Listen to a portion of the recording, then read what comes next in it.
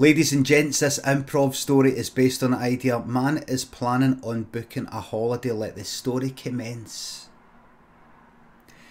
There was this guy, the Cat's Tash says, I want ultra violence here, getting all the anger out. Well, we'll see. Not seen the 3 wee guys for a while.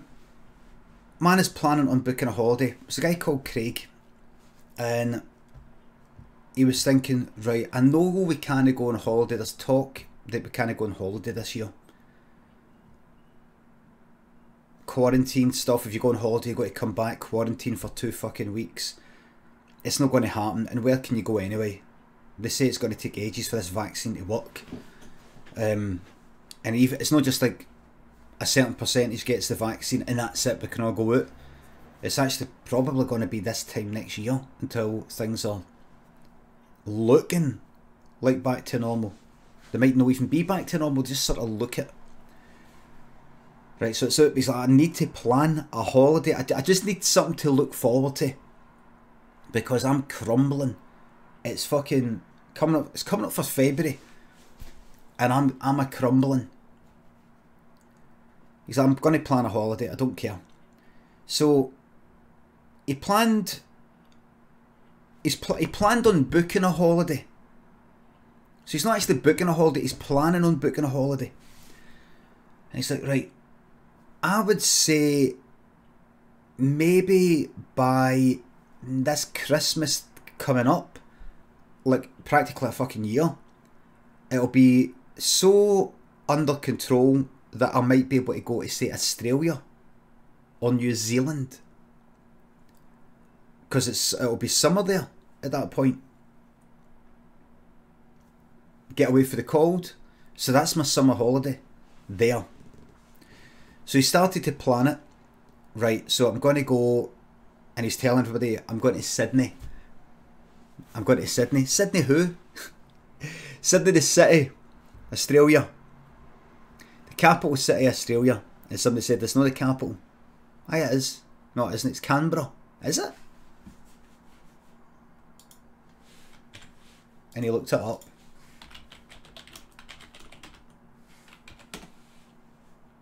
Canberra. See? Oh. Right there. And he said, that's funny. I thought it was Sydney. Just then, 3 wee guys came out of nowhere and started punching fuck at Craig. Punching fuck at him. This was just out in the street. This was the very far from where he stayed. He was just talking to a neighbour about getting away from it all. They just came out of nowhere, just fucking, and I think it was, see, because the ground was icy, they had actually slid up to him and went whack. And then another one slid up and went whack. It was like curling. In fact, it was like that famous Limmy show sketch. Limmy curling.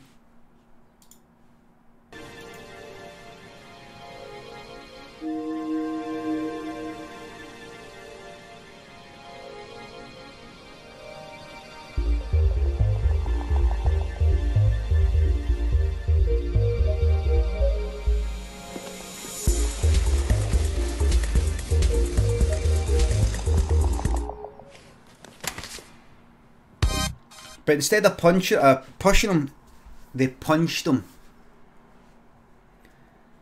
And then another one did it, and the neighbour's like, what are you doing? What are you doing?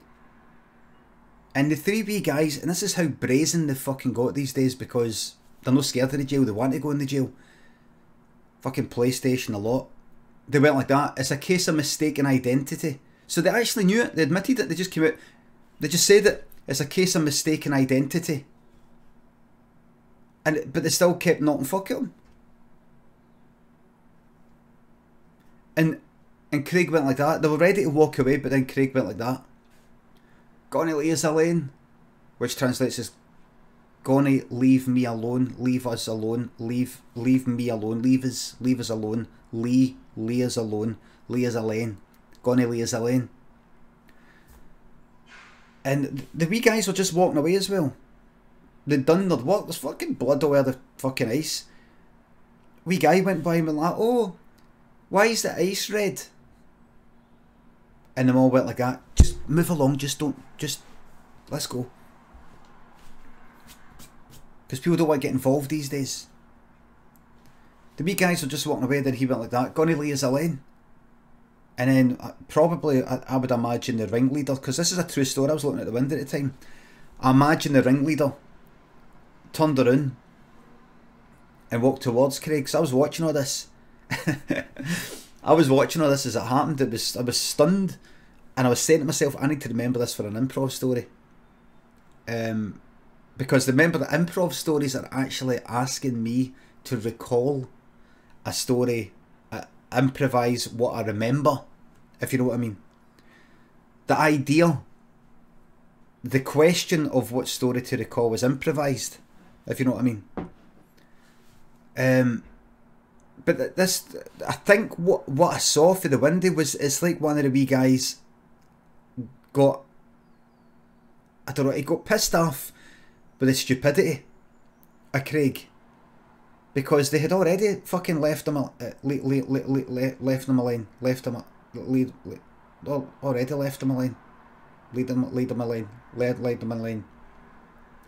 alone. So when Craig went like, gonna leave us alone, it just fucking irritated one of these wee guys. Must have been like, the wee guy, one of the three wee guys must have been like me, but a kind of pedant. Do you mean he's gonna leave us alone? We're fucking walking away. So the ringleader came back and grabbed him and went like that, right, come on, grab him. Johnny, you take one of them. Steg, you take the other one, and I'll stand on his back. So you had one, like, so Craig was face down on the ice, on the pavement, all slidey as fuck, and the two at the side were dragging it like huskies. And the main wee guy, whatever, I don't know, I didn't get his name, he was standing on Craig's back, like that. Like he was surfing, and he went like that. Da, da, da, da, da, da, da, da, da, da. And I was like, what's that tune again? What are we guys that are probably about 14 here in 2021 doing the tune to Hawaii 5-0 that I didn't even watch? And I'm 46. Was it even about surfing? But they dragged Craig down the road like that, with the ringleader on the back like that. And any time he felt that his two wee pals were going too fast, he slowed Craig down by gently pressing down on the back of his head with his foot. You know, like you know what you do with the scooters. You know, with scooters there's a wee bit of plastic at the back or metal, and you press down on it with your foot, and that rubs against the back wheel. Well, he did that only with Craig's nose. Pressed down on the back of Craig's head. Craig's facing the ground. Craig's belly down. And it worked. The other two wee guys are like, what are you doing? You're slowing yourself down. He says, I'm trying to slow down. You're going too fast. And the two wee guys were like that. Ah, you're a shite bag.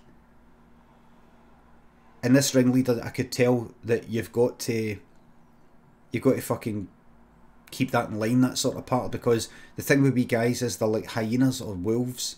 They're always vying for the top spot. So you always get one going like, you're no the alpha. I should be the alpha. You don't want to go fast. So this ringleader went like, go then. Go fast as fuck then. So they just kind of, they went away, and I thought that was the last I would see them. But about an hour later, to the second, I heard them come back. Right, Mum, we just parked him here where we found him.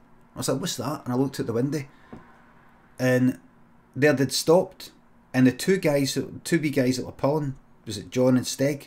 They looked knackered. Faces were fucking bright red. You could see steam coming off their heads because it's freezing. And I was like, they've not been surfing or sledging on Craig's face this whole time, have they?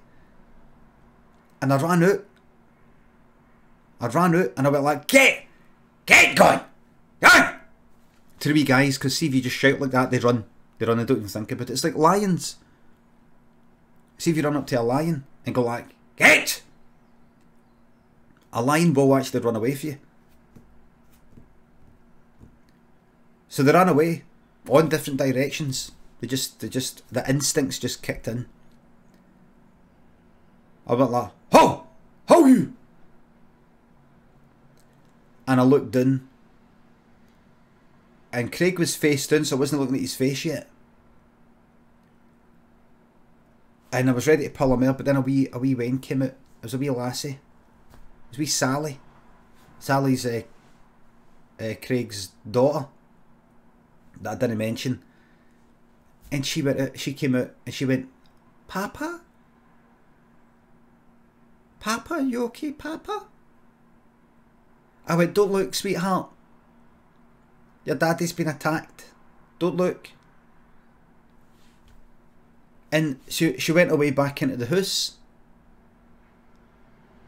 So then I pulled him out. And then I heard a scream. And I turned around and she'd crept up. She was just kidding on. She hadn't really went back in her. She just kidded. She's curious. You know what Wayne's are like. Curious. Like cats. You say to Wayne, see that room there? Room 237. You stay out. You hear me? Stay out. That's the room they want to go into. I said to Sally, don't look. Fucking, I suddenly made it the most interesting thing to look at in the world. When I turned Craig out, she screamed. And I looked at Craig's face to see what she was screaming at. I didn't actually look.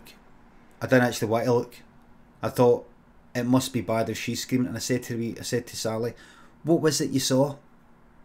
Because I don't want to see it. It will really disturb me. What did you see? And she said, my dad's face wasn't there. I went, right, I think I can imagine that.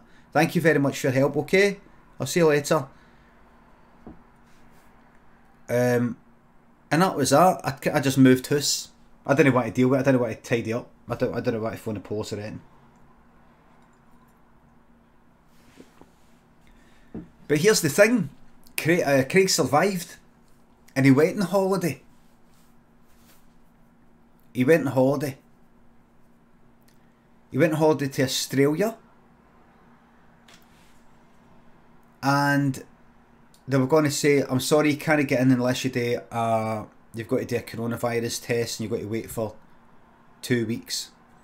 And all the rest of it. Well, if you're coming for the UK, which is like fucking Corona Island. Still, even in a year from now.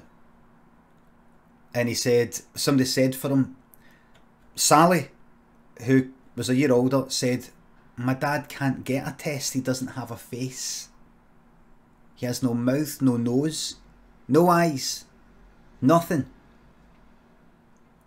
So he can't actually cough. Or anything. It healed air. It managed to heal air. It looked like, what did his face look like? It looked kind of like this.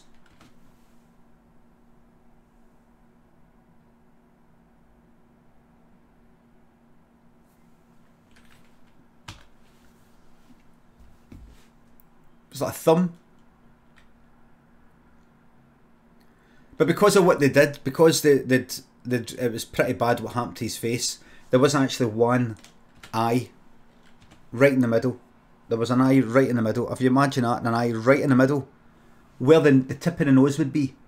One eye. One eye. And it never blinked. You had to get somebody to spit in it every now and again. Had to get every now and again. You had to get somebody to go like to moisturise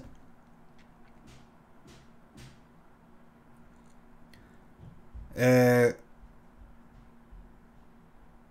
So he got in, he got his holiday, and he got sunburnt.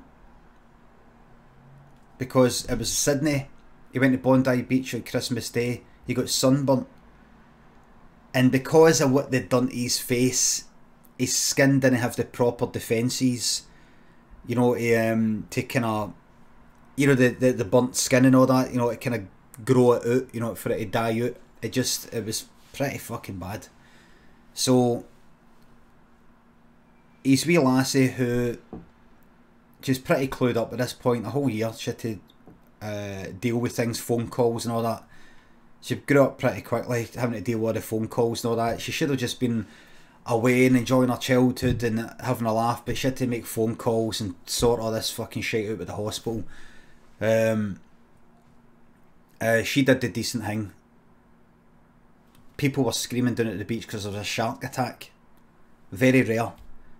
And because her dad didn't have any ears, she gave him a wee nudge in that direction. And he got eaten by a shark.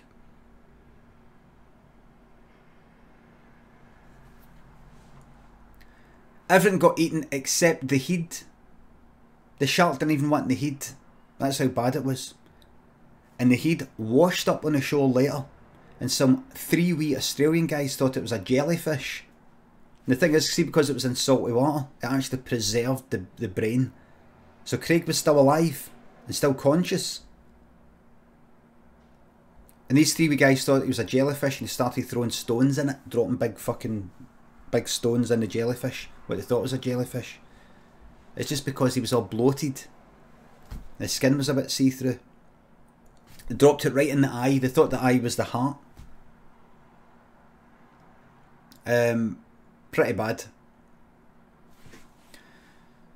So that was it. That was it. And when Sally got to the airport to go back, they went, we have here on record you're supposed to be with a parent, Craig, is it? And she went, listen, I can handle myself. But I've fucking been through it, I can handle myself. And they went like that.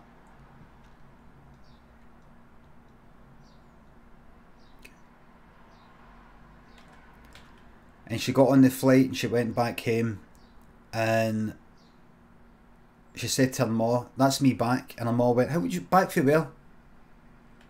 What? What's going on? She woke up, what? Oh, she slept through the whole thing. The end.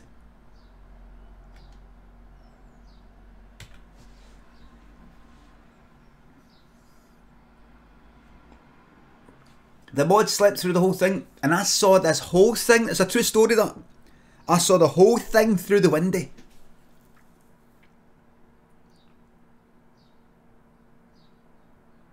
I saw the whole thing through the window. No bullshit at all. Even Australia bit.